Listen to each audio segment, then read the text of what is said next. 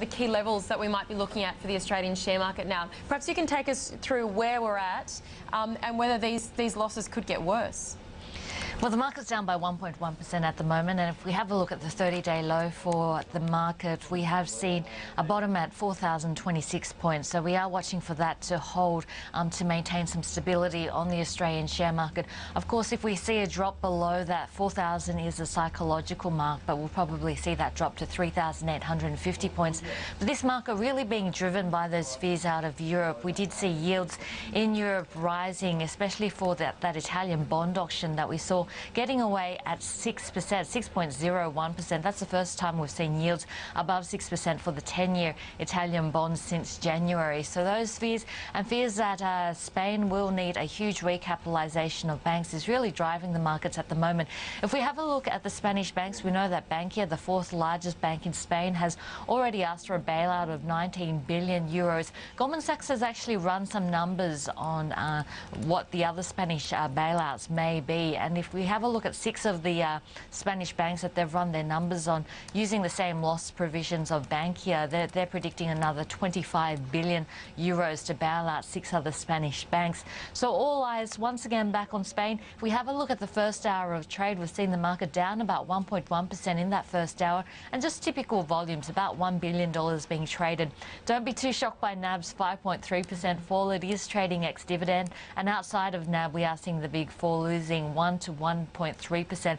But really the bulk of the losses on the Aussie market today are in that materials and the energy space. BHP's down by about 2%. Rio Tinto's losing about 2% as well. In fact, if we have a look at where the money's flowing, it is to those safe haven areas. The gold ETF's doing well today, up by 2.2%. Consumer staples is one area that's in the black. We're seeing those defensive stocks like Woolworths, Wesfarmers and Coca-Cola all gaining ground.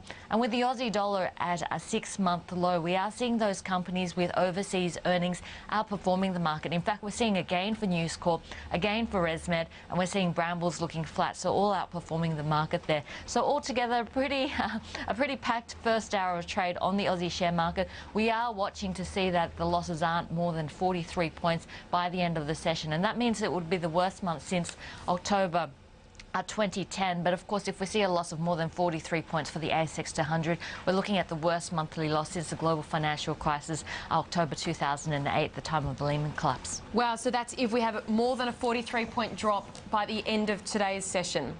Okay, so we'll keep an eye on that one. That wouldn't... Oh, yeah, that rounds out the month. It does too. We're at the end of the month now. Okay, it has been a really tough month. So, Julia, let's talk about some potential upside here, because, people have said to us today, this has all been sold off too much, there's too much fear in the market, and really there are some bargains out there.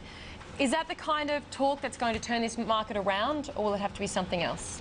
The problem with this market is that it's not being driven by fundamentals at the moment. What's driving this market is event risk, and that's being shown in the type of yields that we are seeing in Spain at the moment. We've seen the shorter end of the curve really flattening out, showing that people are becoming a lot more nervous about an event or a blow-up in Spain at the shorter end. So we are seeing the 2- and the 5-year yields are getting much higher, while the 10-year yields are remaining relatively stable. So what that really signifies is that this market is not being driven by fundamentals. If we have a look at this month's performance, it's the worst performance since May 2010, and May 2010 was a time where the market was driven about fears around Greece, and we saw that European Financial Stability Fund being formed, 340 billion euros being pumped into that. We saw the flash crash happening, and if we go back to October 2008, what was happening there was fears around that Lehman's collapse, and really what drove the turnaround in markets from that point onwards were the policy responses that we're seeing.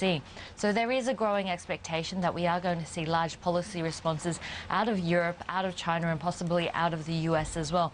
And that's going to be the turnaround in sentiment for the market, as well as for market performance. The size of these policy responses are going to be important. So we have a look at some of the policy responses that happened in 2010. Of course, we saw QE2 coming and starting in November 2010, and that really drove a ramp up in risk assets. That was good news for commodity prices, good news for the US stock market, and good news for the Aussie dollar. If we have a look back in 2008 and the Lehman's collapse, once again we saw quantitative easing being the catalyst for the market turning around there. So in terms of a turnaround in market sentiment and market performances, we are looking towards those policy responses, particularly coming out of Europe, but also out for our market. China is very important, so we'll be watching.